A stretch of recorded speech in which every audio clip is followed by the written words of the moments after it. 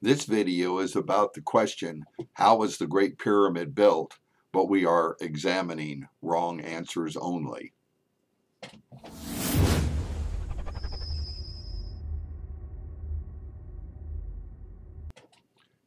Greetings, my name is Stephen Myers, and I am the founder of the Pharaoh's Pump Foundation.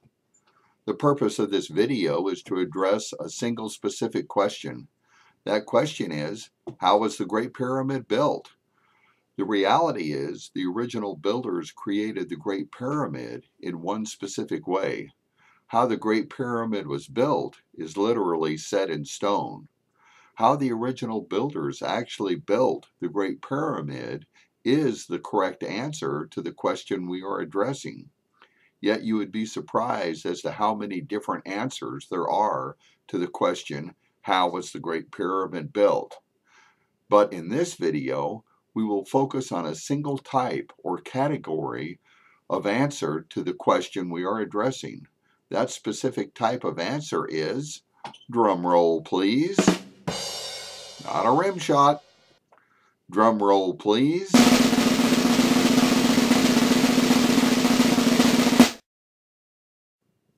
incorrect answers only.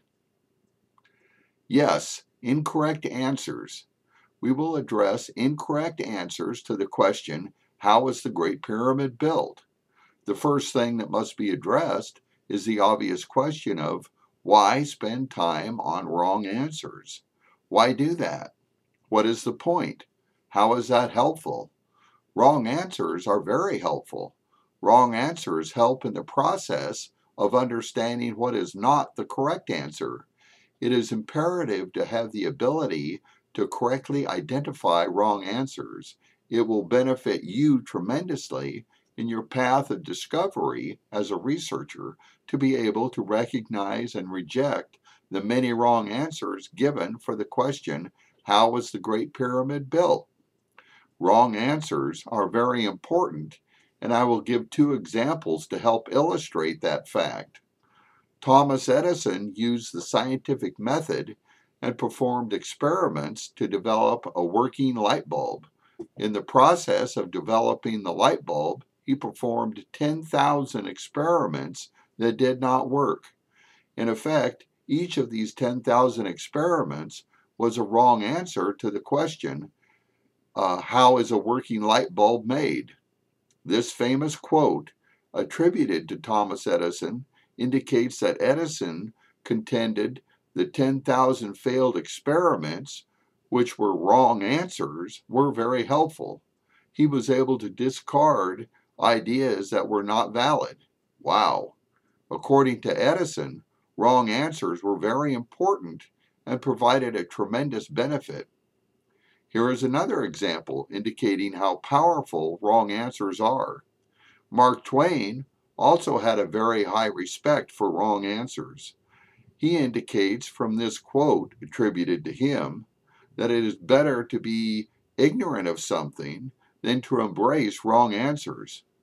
Most researchers think that there is nothing worse than to be ignorant of something. Mark Twain and I would disagree. Wrong answers are much worse than not knowing something. He goes so far as to say wrong answers are so dangerous they will get you into trouble. So it is important to be able to identify and reject wrong answers. I wish I could ask Mark Twain this question. Is it better to be ignorant of how the Great Pyramid was built than to know for sure how the Great Pyramid was built, but what you know just isn't so? His answer would be yes. It would be better not to know than to know something that just isn't so. Mark Twain addresses an important concept. Recognizing and rejecting wrong answers is a very important skill to learn in the process of conducting research. So, wrong answers are important and serve a valuable purpose in the process of conducting research.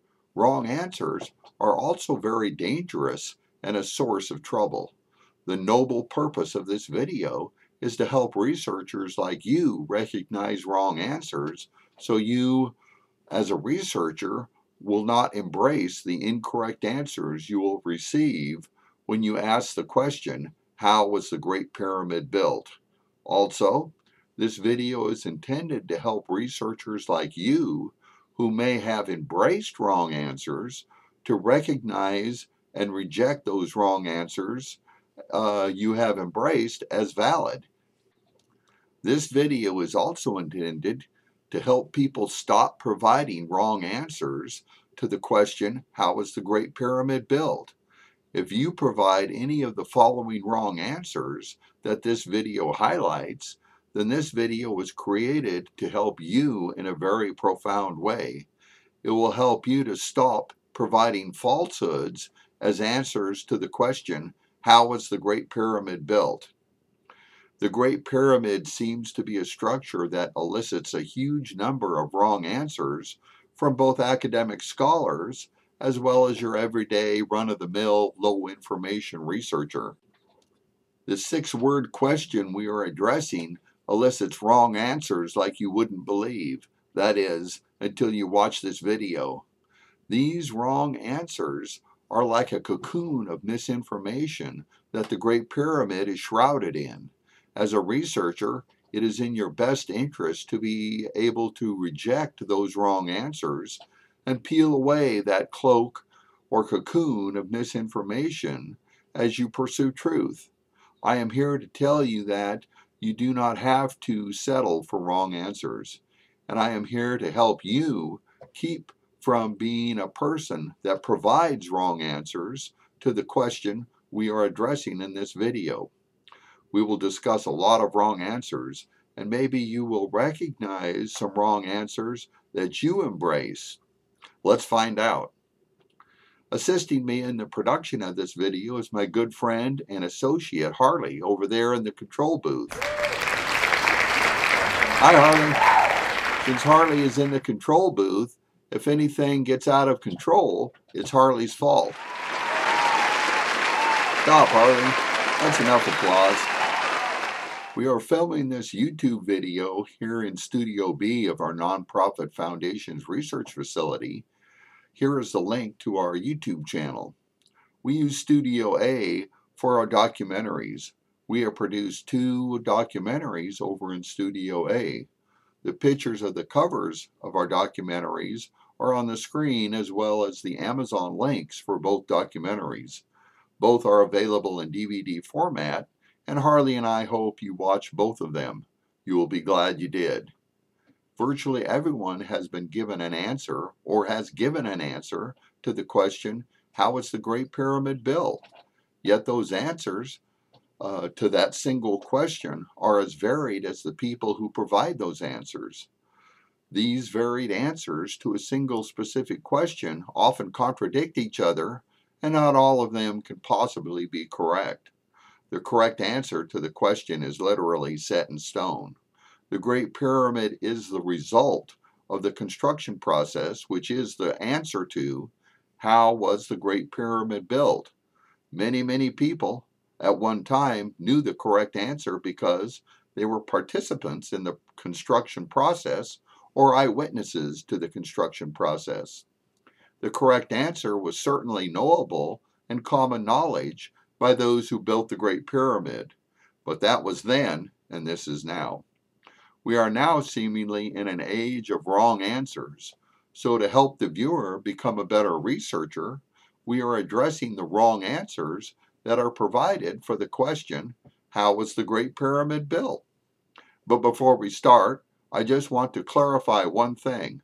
It amazes me that I think I need to do this, but I want to explain what a wrong answer is. I have to explain what a wrong answer is because many who study the Great Pyramid are easily duped by wrong answers, so knowing what a wrong answer is will help tremendously. Here is a question. 2 plus 2 equals what? The obvious answer is 4. So a correct answer is an answer that is paired with the appropriate question. 4 is a wonderful correct answer to that specific question, yet 4 may not be a correct answer if it is paired with a different question. All by itself, 4 is just 4. 4 as an answer has to be paired with the appropriate question for 4 to be a correct answer. To illustrate what I mean, we will keep the same answer and then pair it with a different question. Then 4 becomes a wrong answer. Another concept we have to address is that a true statement can be a wrong answer. Here's what I mean. What if a teacher asks, what is the correct answer to 2 plus 3? If a student answers by telling the teacher that 2 plus 2 equals 4, the student provided a true statement, but it was a wrong answer to the question that was asked. This type of thing happens a lot when people respond to the question, how was the Great Pyramid built? People respond by providing statements that may or may not be true, but do not answer the question. Here's another more relevant example to explain what a wrong answer is, using the 6-word question we are dealing with. This example illustrates the idea that an answer is wrong if it is paired with a question that the answer does not answer. Here is the question. How was the Great Pyramid built? Let's say someone provides this answer to our question. The workers were not slaves. That statement, in and of itself, may be true. We are not debating that right now. But when that statement, which may or may not be true, is given as an answer to be paired with the question we are addressing, then that statement is a wrong answer. So even though a statement may be true, if it is paired with a specific question that the statement doesn't answer, then the statement is a wrong answer. How can we tell if an answer, even if it's a statement that is probably true, is a wrong answer? This is how we tell. If the statement that may or may not be true does not answer the question, then the statement is incorrect as an answer to the question. We are addressing a specific 6-word question, and if someone provides a statement that doesn't answer the question, then that person has provided a wrong answer to the question. That seems simple enough, and it is a straightforward research technique. But in my experience is that anytime you deal with people studying the Great Pyramid, they are very unsophisticated in their understanding of valid research techniques. If people did understand valid research techniques, then they wouldn't embrace or even provide wrong answers to how was the Great Pyramid built. Again, the workers may not have been slaves, yet that statement, provided as an answer to the question we are addressing, is a wrong answer because it doesn't answer the question.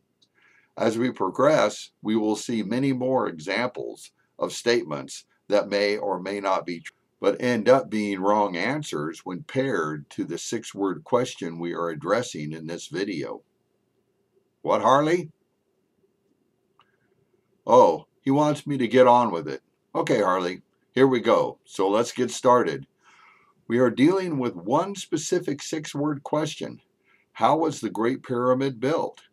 We have already encountered a wrong answer. It doesn't matter if the workers were slaves or free citizens in regards to the question we are addressing.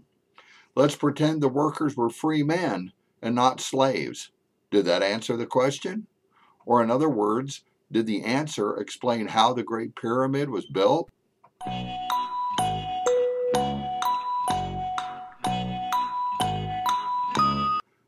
No, it did not answer the question, so the statement provided as an answer is wrong.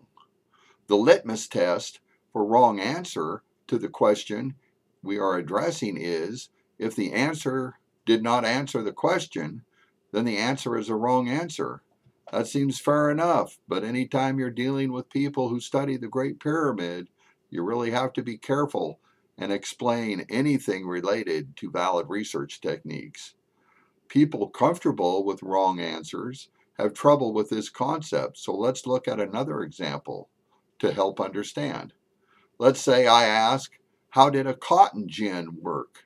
That is the device Eli Whitney invented to remove cotton seeds from cotton fiber. The answer to that question has nothing to do with whether or not the person turning the crank was a free man or slave. Let's say we answer the question by saying the person turning the crank on the cotton gin happens to be a free citizen. That doesn't answer the question. I have turned the crank on a cotton gin. Therefore, the answer which addresses the citizenship status of cotton gin crank turners, it was a wrong answer to the question, how does a cotton gin work? Let's continue with identifying some more wrong answers. This will help you identify wrong answers and improve your ability to conduct research. Just maybe we will touch on a wrong answer that you embrace or a wrong answer you tell people when you are asked, how was the Great Pyramid built? We will continue with the most obvious source of so many wrong answers to that question. That source is the so-called science of Egyptology. That's enough, Arlie. Now remember, we are asking a specific 6-word question. How was the Great Pyramid built? Egyptologists will start telling you about a big mega ramp that was bigger than the Great Pyramid and that sweaty knuckle draggers with strong back muscles pulled stones up the mythical mega ramp all day long. You would think that the so-called experts, known as Egyptologists, would engage in the scientific method and provide at least one valid demonstration to substantiate their, quote, answer, unquote, to the question. Yet the reality is that the entire science of Egyptology has never lifted a single payload the weight of a 16-ton casing stone 1 inch. But they say workers were able to move stones all day long. The largest stones of the Great Pyramid are 70 tons, and a payload, the weight of the most massive stones, will never ever be moved by Egyptology the distance of 1 inch. The unproven and undemonstrated ramp hypothesis is a wrong answer to how was the Great Pyramid built. But that is not the only wrong answer provided by Egyptology. That science, which abhors the scientific method, willingly provides many more wrong answers to the question, how was the Great Pyramid built? Egyptologists, when asked how was the Great Pyramid built, will tell you that the precision stone cutting was accomplished using hand tools. Precision stone cutting is part of the construction process because many of the stones of the Great Pyramid are cut with high precision. But the only science that hates the scientific method, Egyptology, has never made a single casing stone cut to the same size and precision as those found at the Great Pyramid.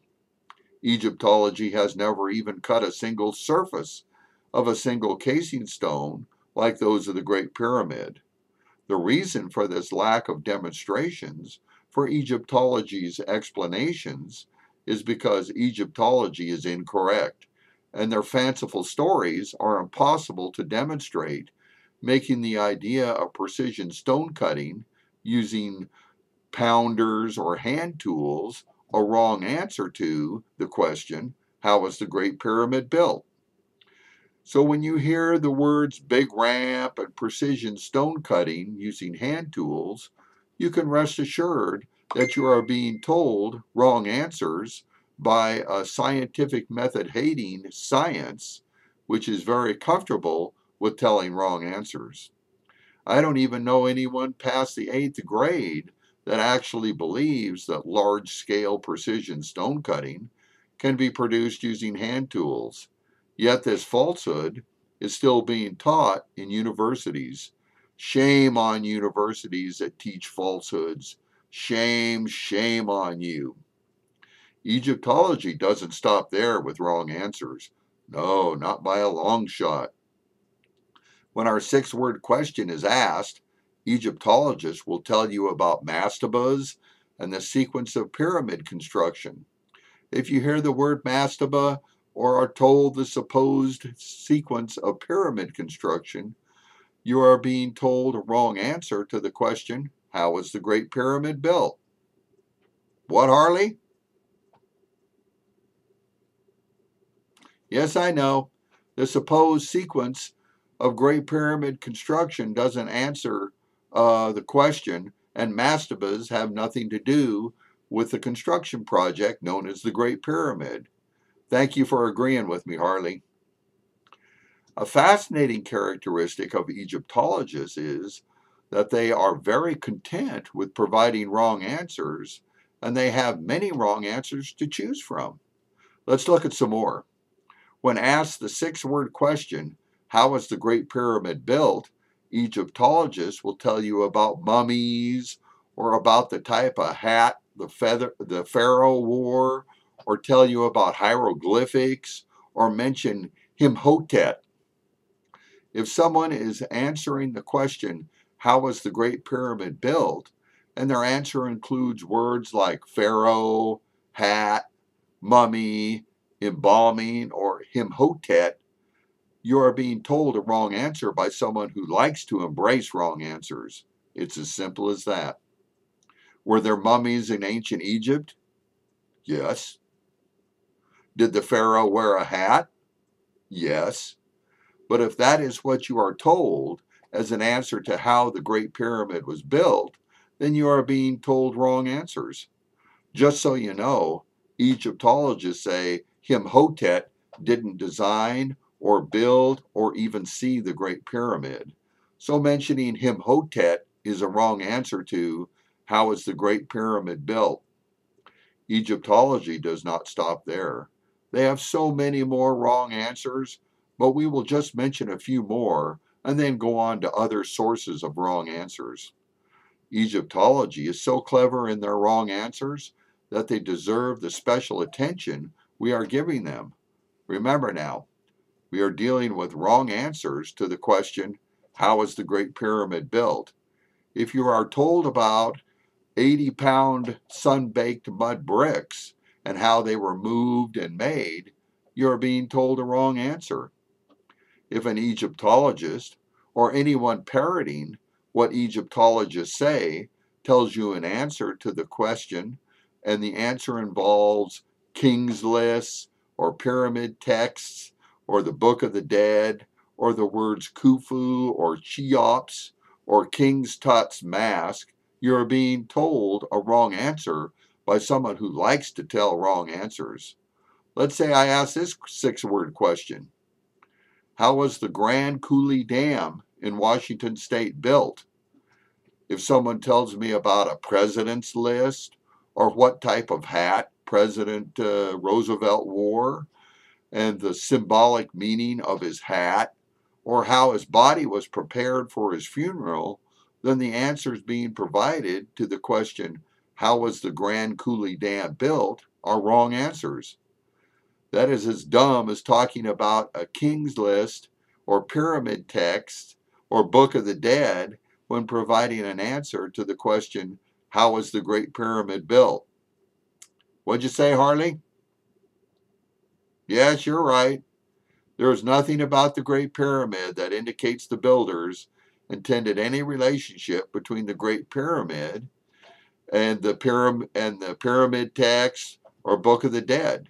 There's no Great Pyramid feature that indicates the builders intended any relationship between the Great Pyramid and any of those things. Yes, I know, Harley, but there are a lot of people that don't understand that. Where the workers lived is a wrong answer. Yes, the workers lived somewhere, but where the workers lived is a wrong answer to the question we are addressing. Let's say I ask this six-word question. How was the space shuttle built? And someone answers by telling me the location of the neighborhoods in which the space shuttle workers lived. Where the workers lived who built the space shuttle is a wrong answer to how was the space shuttle built? Just as where the workers lived is a wrong answer to how was the Great Pyramid built? Another answer provided to the question we are addressing is, the workers were proud to build the pyramid for the king or pharaoh. That is a humdinger of a wrong answer.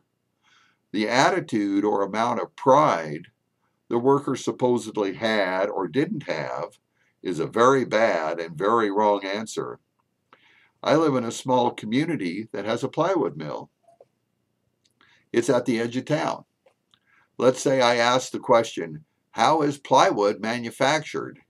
If someone answers by telling me all about how the workers are proud to work for their employer to mass produce plywood, then I know I'm getting a stupid answer to the question I asked. The amount of pride plywood workers have does not tell me the manufacturing process used to mass produce plywood.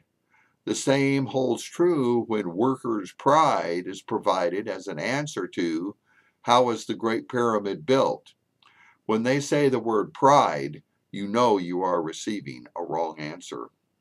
Harley, did you work down at the plywood mill? Were the workers proud? Oh, I thought you worked down there, but you haven't. Okay.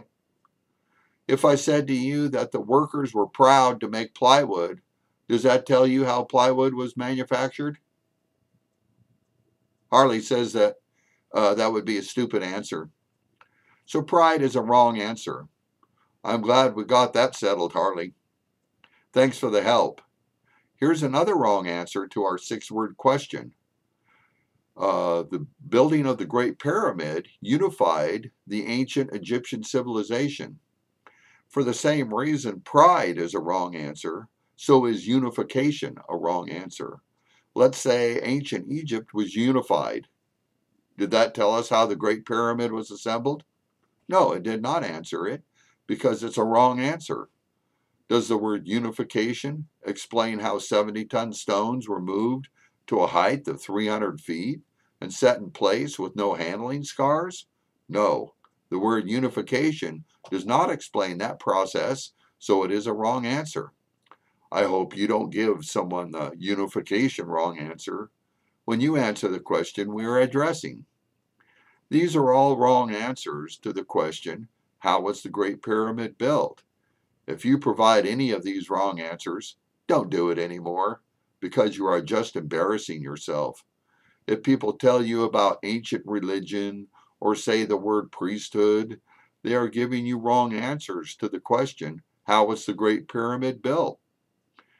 Words like religion, priests, and gods are red flags indicating you are being told a wrong answer by someone who believes wrong answers and wants you to believe wrong answers too.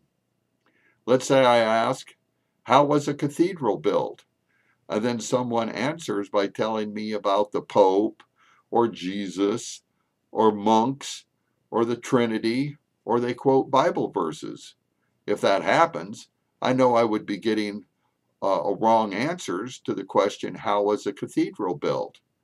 If you get an answer that involves religion, gods, or priesthoods, you know for sure that you are getting a wrong answer to the question, how was the Great Pyramid built? Here are some ancient gods that didn't build the Great Pyramid.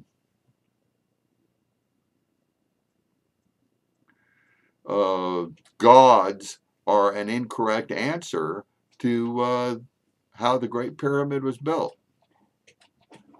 When you ask the specific question addressed in this video, and you are told about the yearly flood, or agricultural practices, or farming, then you are being told wrong answers. Those subjects did not tell you how stones were moved from the quarries and then placed at their final location. These answers did not tell you how the stones were piled on top of each other, so these are wrong answers. We have covered just a very small sampling of wrong answers proudly provided by Egyptologists to the question we are addressing. But we don't want to just single out the failed science of Egyptology with wrong answers it embraces. There are so many other sources of wrong answers that we can look at. The realm of what I call low information researchers has embraced many other wrong answers to the question we are addressing. This type of investigator, known as a low information researcher, relies heavily on poor research methods and low standards of evidence, as well as their imagination, to make up answers to the question, how was the Great Pyramid built? When answering the six-word question we are addressing, low information researchers will start telling you about fake, non-existent passages and chambers. When this happens, then you know you are being told a wrong answer. Fake, made-up Great Pyramid passages and chambers are a very hot topic right now. With just a quick look on the internet, you will find so many fake passages and chambers that the Great Pyramid would be almost hollow if all of these fake passages and chambers existed. But fake passages are a fake answer to the legitimate question, how was the Great Pyramid built? Fake made-up Great Pyramid passages and chambers are such a fascinating subject that Harley and I produced a video about that very subject. It is on our YouTube channel, but the direct link for that specific fascinating and informative and very popular video is on the screen. I hope you watch it and subscribe to our YouTube channel. You'll be glad you did. Those same people who are infatuated with fake made-up passages and chambers are also obsessed with telling you what the purpose of the Great Pyramid is and how fake passages and fake chambers relate to the fake purpose of the Great Pyramid. If you are being told what the made-up purpose of the Great Pyramid is to justify made-up passages and chambers as an answer to how was the Great Pyramid built, then no matter what, you are being told a wrong answer. When someone asks you, how was the Great Pyramid built, do you start talking about fake made-up passages and chambers that don't exist? If you do, then you are providing wrong answers and you should knock it off. Yes, I said knock it off right now. Believing in fake made-up passages is the definitive characteristic of being a low information researcher. When someone provides an answer to the six-word question that includes a description of what a word means, then you instantly know that you are being told a wrong answer.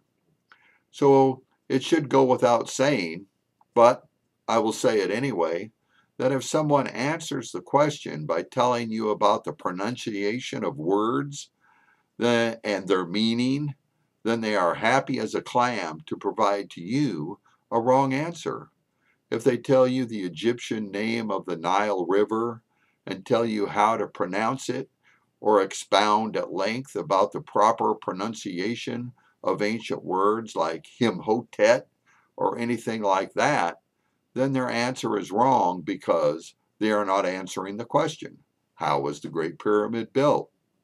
And if you are told what the word pyramid means or the ancient Egyptian pronunciation of pyramid as an answer, you are being told a wrong answer to how was the Great Pyramid built? What, Harley? Yes, Harley agrees the proper pronunciation of a word is a wrong answer to how was the Great Pyramid built. Let's say I ask this six-word question, how was an aircraft carrier built? If someone answers me by telling me the proper pronunciation of the word aircraft and carrier, I instantly know I have received a wrong answer, and the guy giving me the wrong answer, which includes word pronunciation, is clueless. New Age low information researchers really come up with some doozies when answering the question, how was the Great Pyramid built? They can come up with so many wrong answers, it will make your head spin.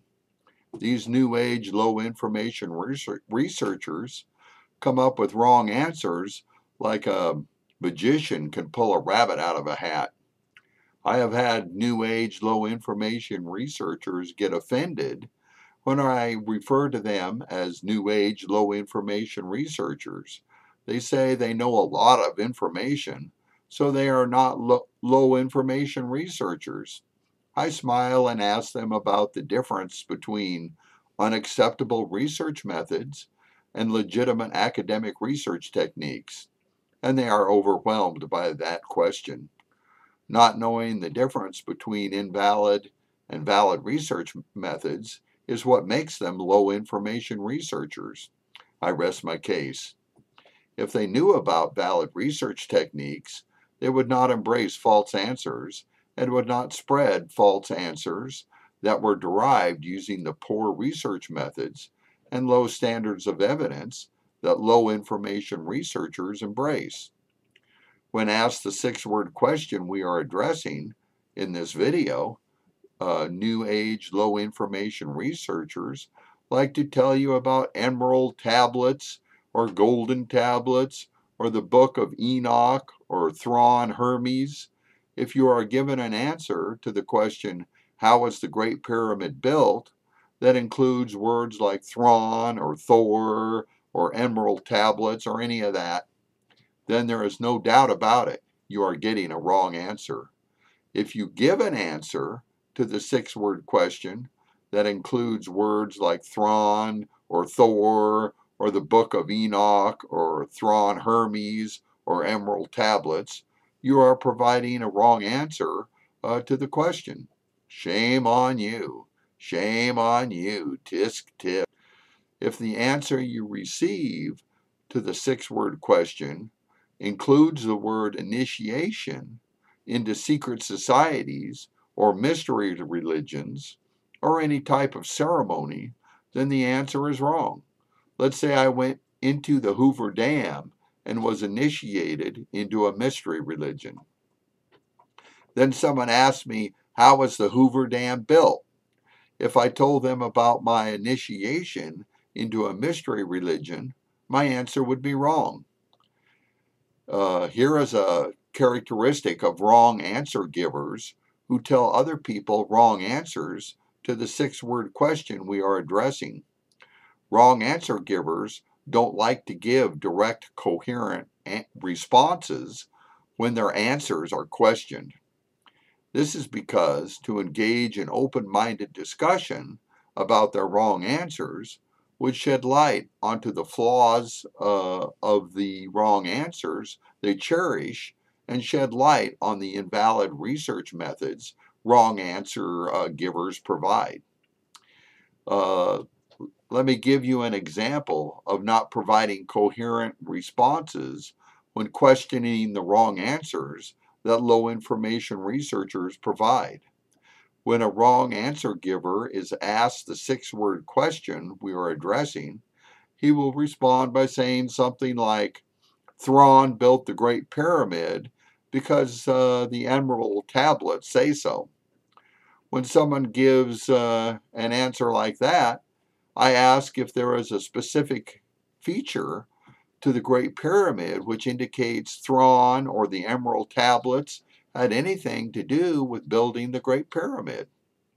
That's a straightforward question.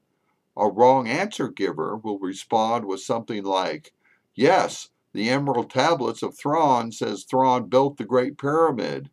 Didn't you read the book? I simply point out that Thrawn, the emerald tablet, or Thrawn or the book that they're referring to is not a feature specific to the Great Pyramid. Wrong answer givers can't just say that there is no feature specific to the Great Pyramid, indicating the construction of the Great Pyramid had anything to do with Thrawn or an emerald tablet. Wrong answer givers can't say that truthful statement, which would threaten the wrong answers they cherish. So, wrong answer givers have a vested interest in refusing to allow their wrong answers to be analyzed or questioned. When questioning the answers given by wrong answer givers, something invariably happens. When New Age low information researchers have their answers questioned, they get indignant and upset that you want a straight up response when their wrong answers are questioned. They would rather get mad than give a straightforward answer. If their answer is questioned, they get hot under the collar. They get mad and angry and defensive instead of just engaging in open-minded dialogue. Harley, silence your phone. We are taping live right now. What? It's a caller? How can we have someone calling in? Can such a thing even be possible? This isn't a talk show. It's a YouTube video we are producing. And yet, Harley says we have a caller. Anything can happen when you tape live. I try to make myself available to people as a public service that we provide at our foundation at thepump.org. Also, that is why I have made myself available to be on so many radio talk show interviews to help people on their quest to acquire truth. It's all part of the service we provide. Okay, Harley, patch them through to my phone, and I will find out what the caller wants. I got the phone right here. What? It's a video call? Wow. The wonders of technology. Okay, Harley, put it on the screen so the audience can see the caller. Thanks, Harley. Harley's so handy. Okay, here it comes now. Thank you for calling in. What is your question? Stop talking about the wrong answers I believe in. Stop questioning the wrong answers to your dumb question. Don't even ask how the Great Pyramid was built. I like my wrong answers, and I will keep giving wrong answers. Stop what you are doing. Just stop. There is nothing wrong with wrong answers. Quit telling people why my wrong answers are wrong. Stop, stop, stop. I'm going to keep giving wrong answers no matter what. Harley, cut the feed. I hate you for pointing out my wrong answer is wrong. This caller's out of control and entirely invested in their wrong answers. Hang up, Harley. Hang up. Wow, I'm glad that's over. The reason why they get so upset is because instead of discussing ideas based on the results of legitimate academic research techniques, they are trying to protect their wrong answers that have a foundation in invalid research methods which produce logical fallacies. Be prepared to encounter people who get very hot under the collar and prepare to receive a lot of attitude when pointing out to the person giving you a wrong answer that they are giving you a wrong answer. Wrong answer givers cherish their wrong answers and will defend their wrong answers until the cows come home. What was that, Harley? And here is another characteristic of wrong answer givers. They rely on using debating tactics or rhetorical ploys instead of providing a coherent explanation of their wrong answer to the question, how was the Great Pyramid built? When someone is using debating ploys, it can be a strong indicator you are being told wrong answers.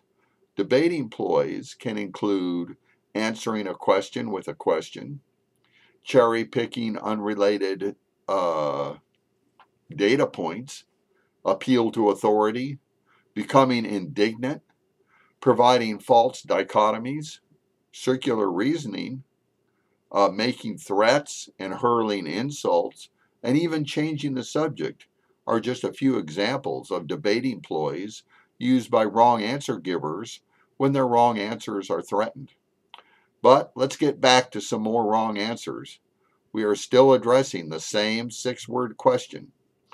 If the answer focuses on sacred cubits or sacred geometry or ley lines, then you are getting a wrong answer. Sacred geometry didn't move stones, so sacred geometry is a wrong answer. Also, if you are told about any units of measure, then you are getting a wrong answer from someone who likes wrong answers.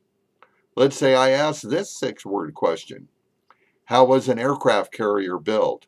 And someone answers by saying the metric system was used. Did a unit of measure build the Great Pyramid? Discussing the unit of measure is actually a wrong answer to how was an aircraft carrier assembled, because a unit of measure is not a construction process. The same is true for providing a unit of measure to answer how was the Great Pyramid built. People also try to give math-related answers such as pi or phi in their answer to the question. Did pi move heavy stones? Saying the word math is a very poor answer to how was the Great Pyramid built. Everything has math, so math is not a very good description of the process of building the Great Pyramid. My pencil exhibits pi in its design, and math was involved in my pencil's design and construction. But just saying math-related stuff, like math is a universal language, is not a description of the construction process, and math is a wrong answer to how how a pencil was built, just as math is a wrong answer to how the Great Pyramid was built. Also, when somebody tells you about the capstone and what they think the capstone was made of and what the capstone was for, you are receiving yet another wrong answer. I think you're all getting the hang of it. For some reason, many people want to answer the question by telling you how old they think the Great Pyramid is. How old the Great Pyramid is does not answer the question, how was the Great Pyramid built? So the age of the Great Pyramid is a wrong answer to the question we are addressing. I have a friend who has a Model T Ford. I asked him, how was this Model T Ford built? He's a smart guy. He didn't tell me how old the Model T is or what year it was originally built to answer my question. He wouldn't do that because those are wrong answers to the question I asked. I wish people who studied the Great Pyramid were as adverse to wrong answers as my friend is. Oh well, at least it is good to know that when the Great Pyramid was built is a wrong answer to how was the Great Pyramid built. In other words, when is not how. If you are told who built the Great Pyramid as an answer to how the Great Pyramid was built, you are receiving a wrong answer. If you hear words like Caffrey or Chephren or Cheops or Thor or aliens or Thor Hermes or the Anunnaki or the Nephilim or giants or UFOs, then you are being told a wrong answer. Who built the Great Pyramid is a wrong answer to how was the Great Pyramid built? Or to put it concisely, who is not how. People like to tell you about ley lines or an energy grid or a worldwide system of pyramids all over the planet when they answer the question, how was the Great Pyramid built? But those are yet more examples of wrong answers to the question. None of that has anything to do with answering the specific question, how was the Great Pyramid built? Did ley lines build the Great Pyramid or help build the Great Pyramid? No coherent answer to that question is ever provided. If you are told the Great Pyramid is a Giza power plant that transmits microwave energy to UFOs as an answer to the question we are addressing, then that answer is wrong. If you told people that the Great Pyramid is a weapon or vibrates or reduces earthquakes or is a beacon for aliens as an answer to the question we are addressing, then you have told people wrong answers. Did Nikola Tesla build the Great Pyramid or even say how the Great Pyramid was built? No, he did not. So, if you mention Nikola Tesla in your answer, it is a sure sign that you are giving someone a wrong answer and you should know better. Isn't it amazing just how many wrong answers there are to a single question? I wonder how many wrong answers you have been told, and I also wonder how many of these wrong answers you have told people as you attempt to convince people these wrong answers are valid. Hey, Harley, do you tell people any of these wrong answers? Of course you don't. Harley, you know better than that. Good job, Harley. Religious folk have their own collection of wrong answers. Those people, who are proponents of pyramidology, also known as the biblical correlation theory, contend there are a bunch of correlations between the Great Pyramid and the Holy Bible. So, these religious folk will provide answers that include concepts like pyramid inch, Bible prophecy, Adam, Garden of Eden, Noah's flood, or the biblical flood. They will tell you about Job and Enoch. They will tell you about the Great Pyramid's Bethlehem angle that they contend confirms the location of Jesus' birthplace. If you hear words like pyramid inch, or Bible prophecy, or Noah, or Garden of Eden, or Jesus, or Jew, or Hebrew, then you know you are receiving a wrong answer to the question, how was the Great Pyramid built? Also, for some unknown reason, people want to tell you what they think the age of the Sphinx is to answer the question. Whatever the age of the Sphinx is, it is a wrong answer to the question we are addressing. If you get an answer to the question we are addressing that contains the word Sphinx, then you are getting a wrong answer. One other type of wrong answer can easily be identified when someone provides an answer that includes the word pyramids in it. It is automatically a wrong answer. Some people try to use some type of a blanket approach and say that every pyramid was built in the same way, so they try to tell you how pyramids, plural, were built. This one-size-fits-all explanation is automatically incorrect. So an answer that lumps many pyramids together is by definition a wrong answer. Here is an example to help illustrate what I am saying. A canoe is a floating vessel. A battleship is a floating vessel. Trying to group these very different floating vessels together with a single explanation as to how all floating vessels are made in the same way is a bizarre exercise in futility, providing a wrong answer.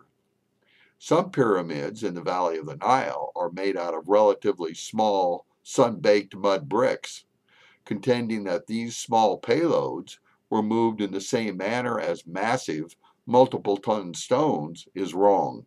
So when you hear the word pyramids, plural, you are being given a wrong answer by someone who doesn't know any better. Probably the person telling you that wrong answer, which includes the word pyramids, has never moved a stone larger than one in his kidney. Thank you. And the last category of wrong answers we are going to examine is wrong answers provided by people who believe the fake, made-up Great Pyramid correlations without causation that are so popular right now. People who try to understand the Great Pyramid by trying to figure out what points to what star, or alignments, or correlations have a tremendously difficult time answering the specific question we are addressing in this video. There is a reason for this. The rather poor research method they use to understand the Great Pyramid is to see what points to something or see what feature is in alignment with something else, and then just simply declare an edict that Shazam! It's a correlation, even though there is no causation. They try to understand the Great Pyramid by simply believing a correlation without causation that some modern person came up with, and contend that the made-up logical fallacies of correlations without causation are somehow profoundly significant. People with that mindset are at a terrible disadvantage in trying to provide an answer or even address the 6-word question, how was the Great Pyramid built? This is because the Great Pyramid is already assembled. What something points to or some perceived alignment has nothing to do with and does not answer how the Great Pyramid was built. The poor research technique they have chosen to embrace as a method to understand the Great Pyramid is a crippling drawback to determining how the Great Pyramid was built. What stars the vents used to point to in the past, or what stars the vents actually do point to now, or of some arbitrary grouping of multiple pyramids look like the Milky Way, or if a cloud looks like a puppy dog, or if chicken entrails can foretell the future, are all wrong answers to how was the Great Pyramid built. So if you ask our specific question and the answer you receive is that something points to a star or such and such a feature aligns to something else, then you know in your heart of hearts that you are being given a wrong answer by someone who should know better. Therefore, correlation without causation believers avoid the question we are addressing like the plague. When absolutely compelled to, correlation without causation believers have no other choice but to provide wrong answers to the question, how was the Great Pyramid built? But usually they shy away from that question at all costs because their mindset causes them to be very ill-equipped to answer the specific question we are addressing. But occasionally, a correlation without causation believer will be faced with that question and then make a shallow, half-hearted, and often incoherent attempt to come up with an answer. Believe it or not, we actually have a rare example of a correlation without causation believer trying to answer that question. Let's analyze the answer. We will analyze Graham Hancock as he provides a response to the question we are addressing. Harley, put the video clip on the screen. Thank you. Graham Hancock is a person who has studied the Great Pyramid and has embraced a bunch of Great Pyramid correlations without causation. He is a person who can tell you what he thinks the builders intended the Great Pyramid to do and what he contends the sophisticated purpose the Great Pyramid was built to serve. Mr. Hancock can and often does talk about the oodles of esoteric and symbolic profundities of the Great Pyramid that he thinks were intended. He can even tell you what points to what star, or used to point to a star, but points to different stars now. But in this rare case, he is being asked the question we are addressing in this video. In other words, he is being asked how rocks were moved and piled on top of each other to build the Great Pyramid. That is all he's being asked. Let's see how he does. Okay, here it comes.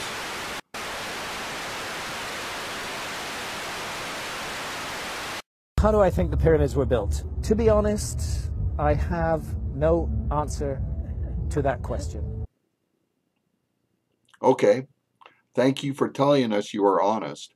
Even though you contend you do know all of the sophisticated esoteric stuff about the Great Pyramid, and you do know that the made-up Great Pyramid correlations without causation were somehow intended to be significant, and you can even look into the mind of the builders and somehow know that every alignment that modern people have come up with and every made-up symbolic aspect of the Great Pyramid is absolutely true.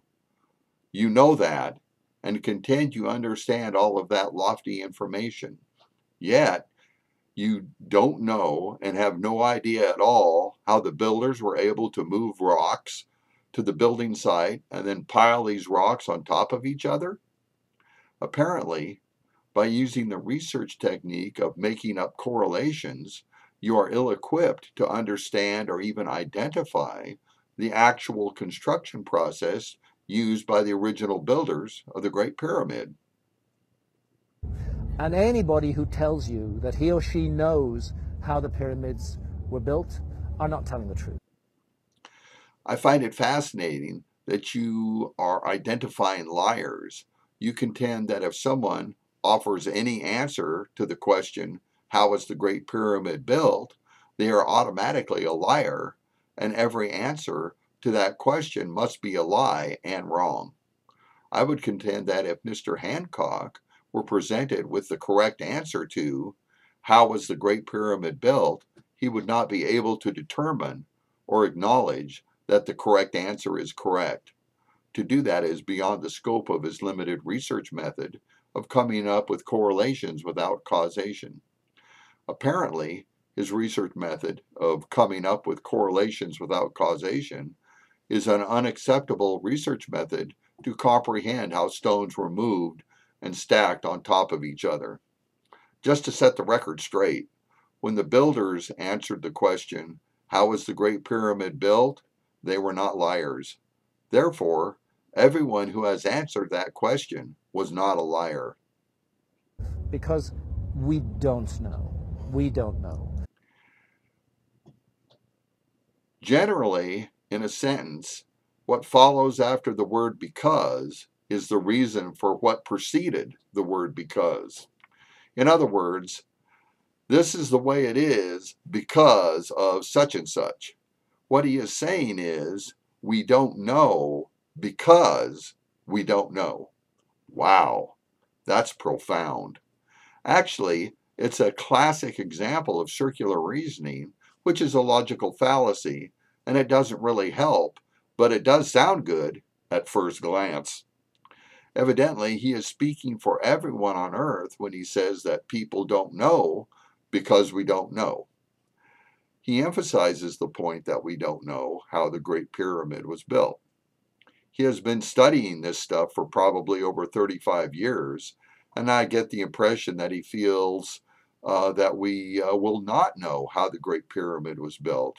He didn't say that we will know in the future, or that the Great Pyramid is evidence that we can study to understand how the Great Pyramid was built. He didn't say scholars are getting closer to understanding how the Great Pyramid was built. He's simply saying scholars, him included, and everyone else on earth don't know. Is he trying to say that it is an impossibility to know the answer to the question, how was the Great Pyramid built? I wonder if he thinks that the original builders knew how the Great Pyramid was built, and the spectators watching the Great Pyramid being built knew how the Great Pyramid was built. If he does think that the builders of the Great Pyramid knew how the Great Pyramid was built, then that would mean the question, how was the Great Pyramid built, has an answer that can be both true and knowable by human beings. It appears that his position is that it cannot be known how the Great Pyramid was built, even though people at least at one time did know the correct answer. The Great Pyramid contains a number of mysteries. You would think that it would be the duty and honor of a modern-day scholar to try to find out the correct answer that the builders would have and did provide to the question, how was the Great Pyramid built?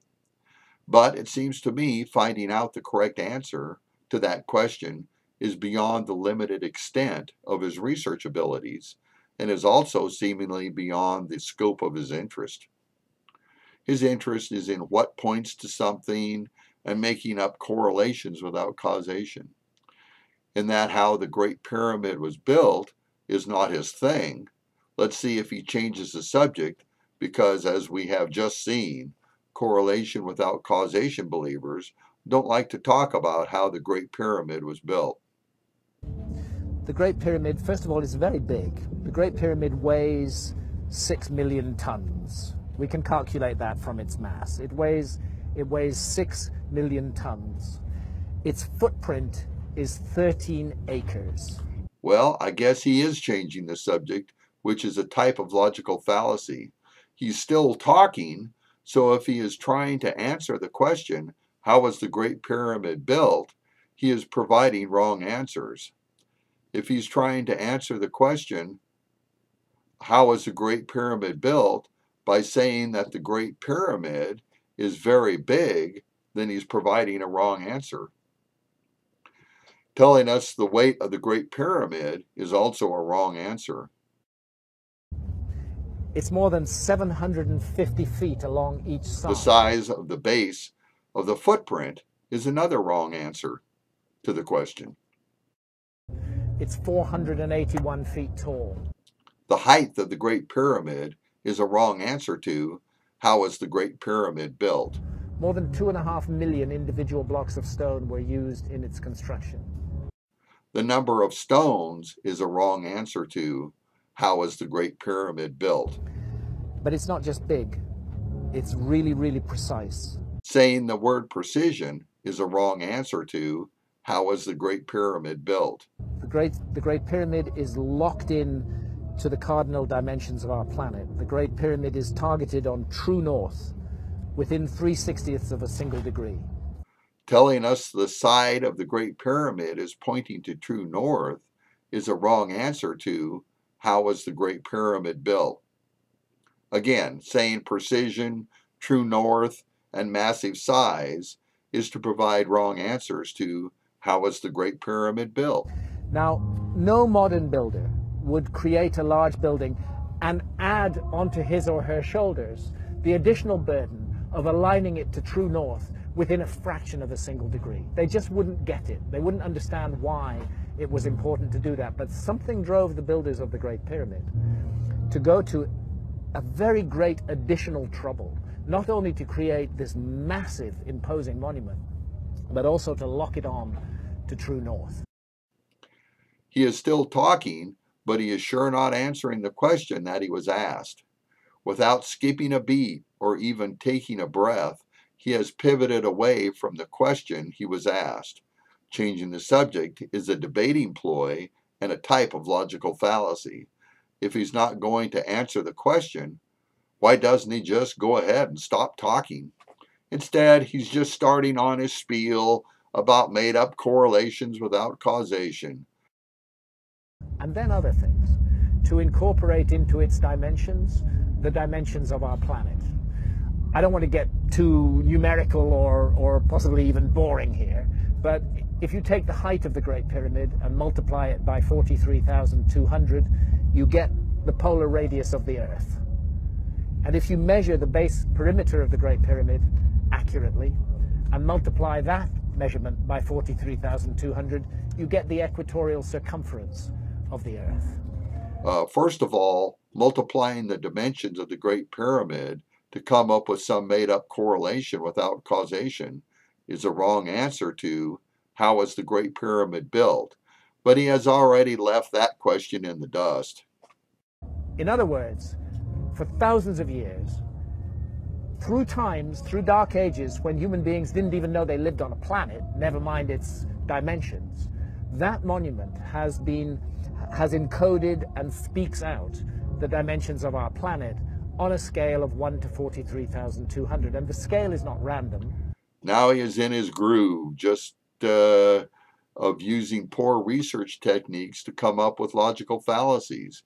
He's cherry-picking data points and then contending that precision somehow validates a correlation. This is a very poor research technique, unacceptable to legitimate academic researchers. He's also saying he can understand all of this stuff that he says was encoded into the dimensions of the Great Pyramid and tell us all of the supposedly encoded information and peer into the mind of the builders to understand their esoteric purpose of the Great Pyramid. But how rocks were piled on top of each other is absolutely beyond understanding. Oh, brother! The number 43,200 is derived from a key motion of the Earth, which is called the precession of the Earth's axis. The Earth wobbles on its Harley, axis cut very the feed. He's telling us about made-up correlations without causation that were conjured up by modern people with too much time on their hands. In fact, I think it's 600. Cut the feed, Harley.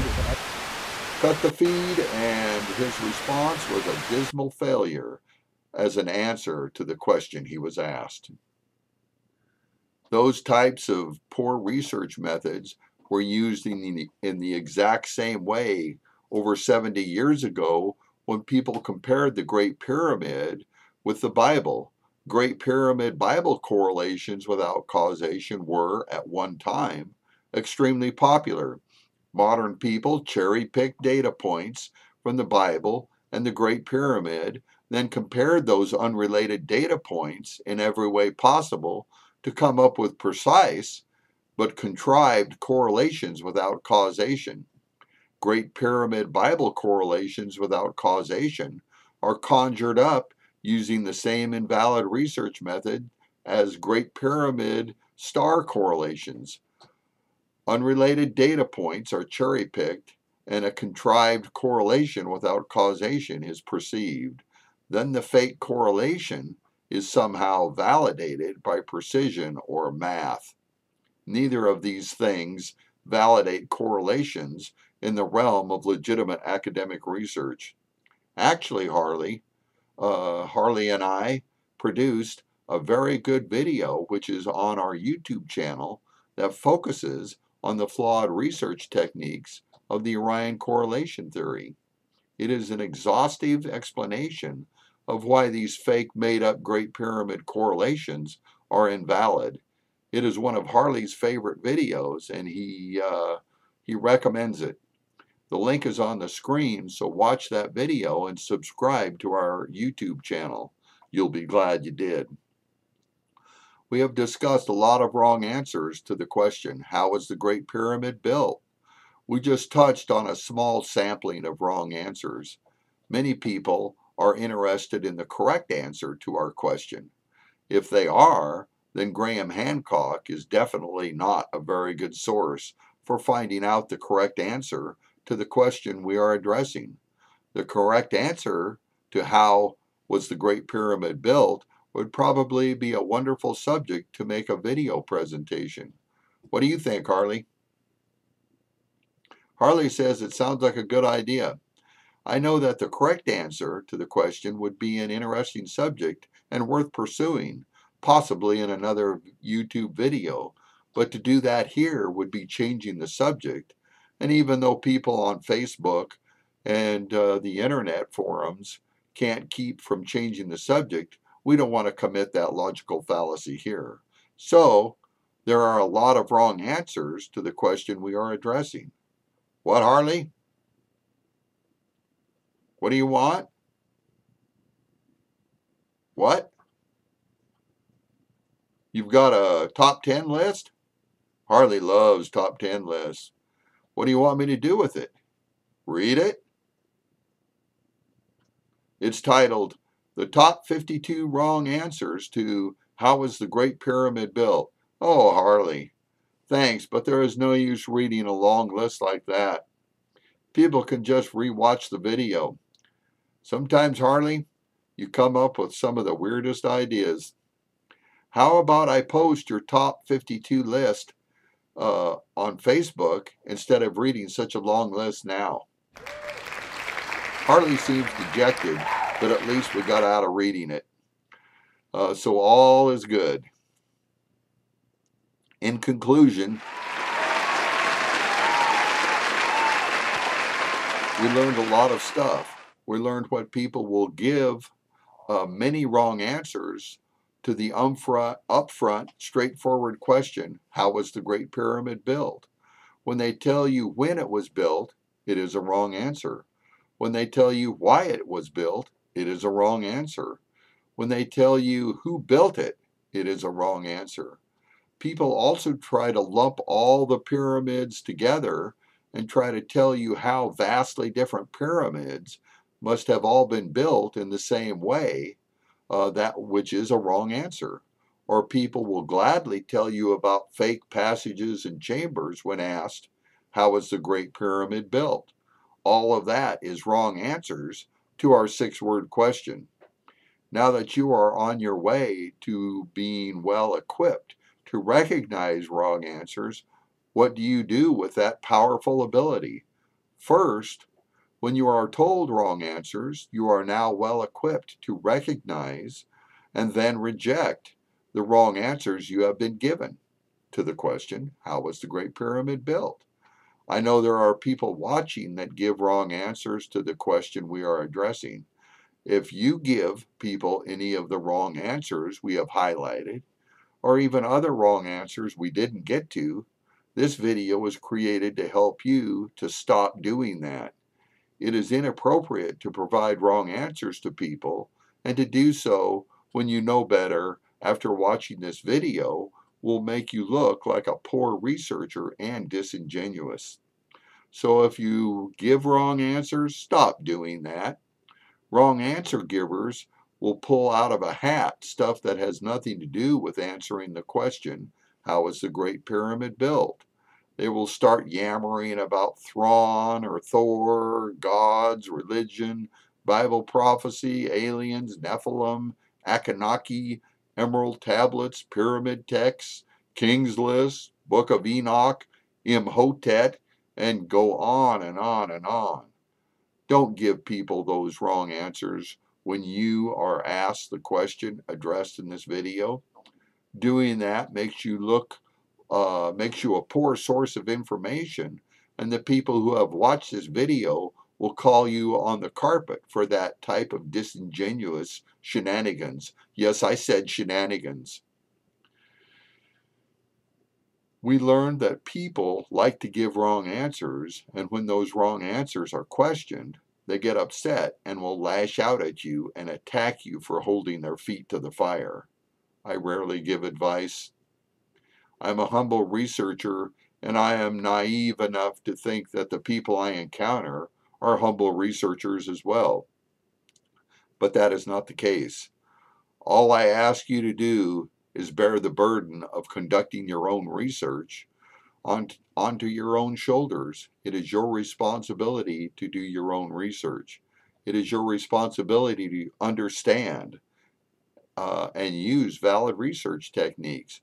Don't just point to some book author and say, I believe what he says, or pick out someone in a documentary you saw on television and then believe that person. This famous quote is very appropriate. But instead of asking the wrong questions, people are often telling you the wrong answers, which keeps you from the true answer to the question. Wrong answers are an attempt to keep you from the truth. Transcending the mountains of falsehoods provided as answers to the question, how was the Great Pyramid built, is a difficult and daunting task.